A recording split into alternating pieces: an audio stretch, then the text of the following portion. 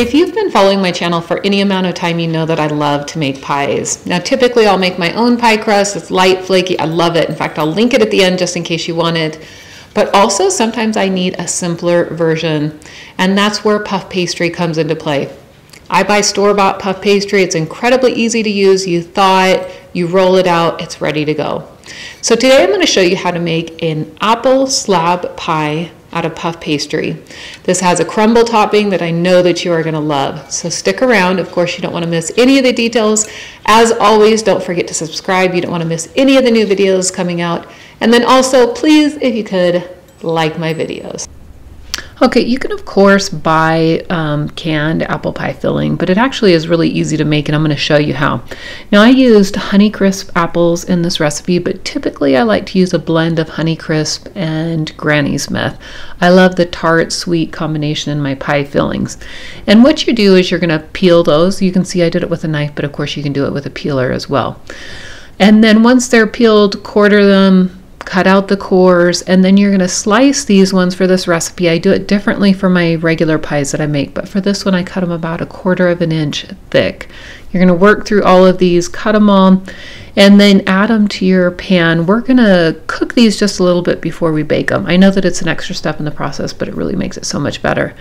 And then to this you're going to add the sugar, the cinnamon, the salt, and the cornstarch is what I use for a thickener. And then also a little bit of fresh lemon juice. Mix this together, but mix it gently. I use a rubber spatula. Then you're going to start to cook this. And if you notice that your apples aren't as juicy, you can always add in a little bit of water, which I did for mine because they didn't release as much juices as I figured they would. Continue to cook this until the apples are just barely tender. It's kind of a fine little point here, but you can see they're softened just a little bit, but not overly soft. Then you're going to set this aside and let them cool for a little bit.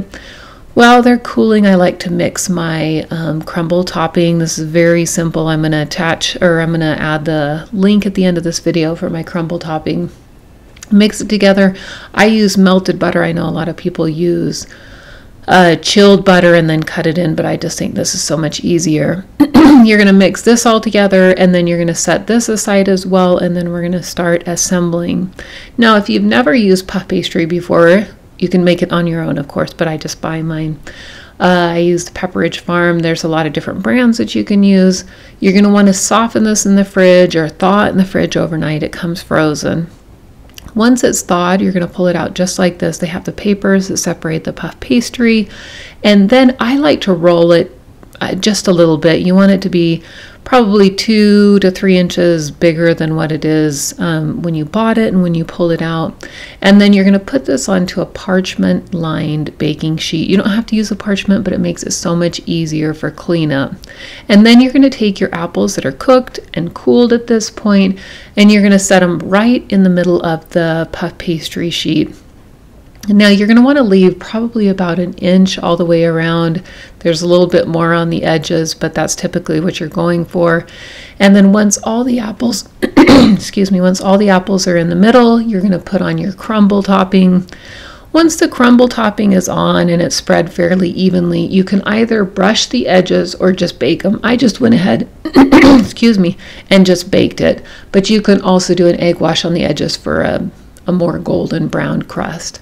Move this immediately to your preheated oven. Bake it until the puff pastry is golden and the apples are tender, and then I cut it into rectangles or squares, whatever size you want, and it's ready to serve. It can be served hot, it can be served cooled. It's so simple to make, so much easier than a regular pie, and it is absolutely delicious. You are gonna love it.